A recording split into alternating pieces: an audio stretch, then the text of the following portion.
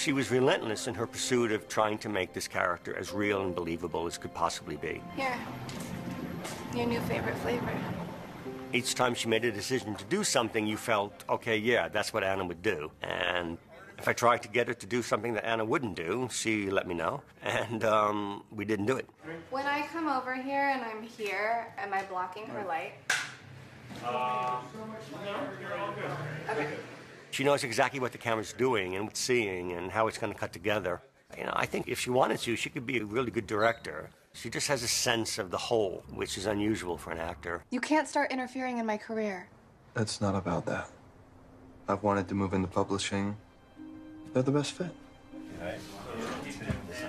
And Jamie, no matter what you'd throw at him, he'd say, okay, cool, I'll try it. And he would try it. So he was open to anything. He was prepared and had his own sense of what he was going to do. But if